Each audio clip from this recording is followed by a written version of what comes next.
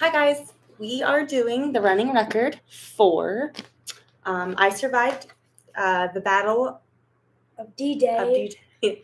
The date is 1944. It is right there. All right, so open up the book. And you're going to just do chapter 1, okay?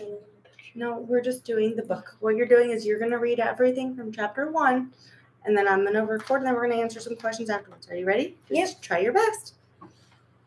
Chapter 1. Tuesday, June 6th, 1944. The cliffs above Omaha Beach, Normandy, France, around 1 a.m. 11-year-old Paul Colbert was running for his life. It was D-Day, one of the most bloodiest days of World War II.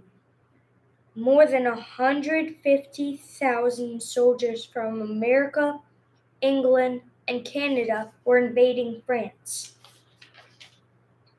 They had sailed across the sea on 7,000 ships, creeping through the dark of night.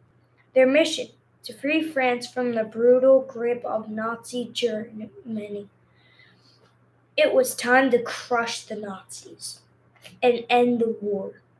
In the minutes before the ships arrived, Paul was crouched on a cliff above the beach. He was trying to escape before the battle began. But now, warplanes were zooming through the sky, and suddenly there was a shattering blast. Kaboom! Paul looked up in horror and saw that a plane was now in flames, and it was in a fiery death spiral, heading right for him.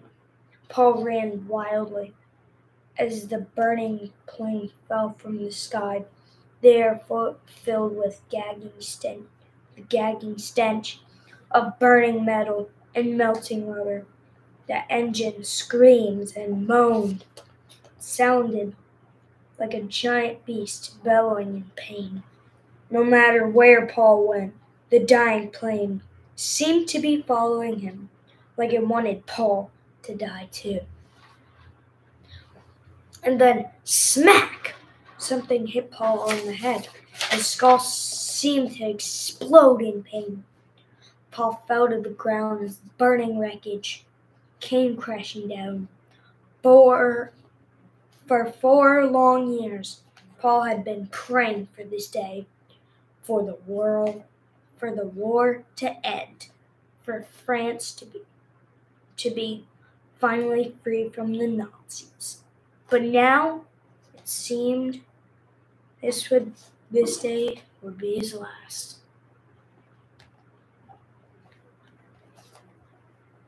Okay, good job reading. All right, so now we're going to do a couple questions on it. When did it take place? 1944, okay. 1 a.m. 1 a.m. And what kind of fight was going on? D-Day. D-Day. Okay. Do you think during this time that Paul lives during a dangerous time? Yeah. Why?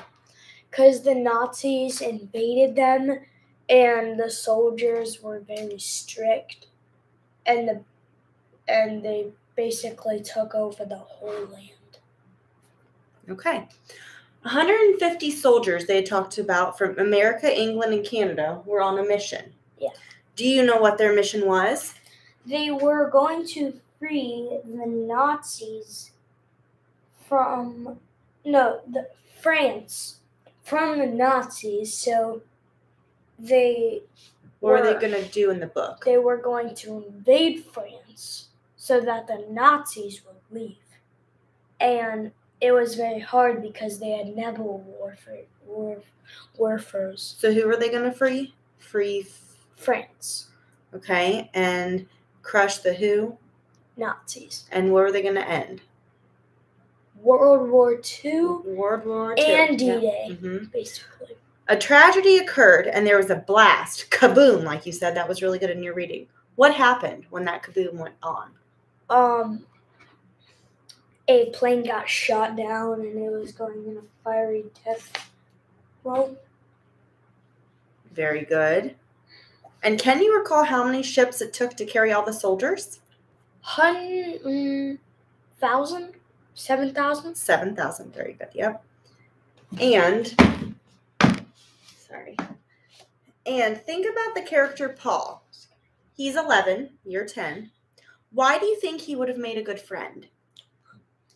Because he's adventurous and he just likes his mom. And he calls her Maman, M-A-M-A-N. Just for your information. All right. Thank you. That was awesome. Thanks, guys. And I forgot to tell you I'm Ashley and that's Jacob. Bye.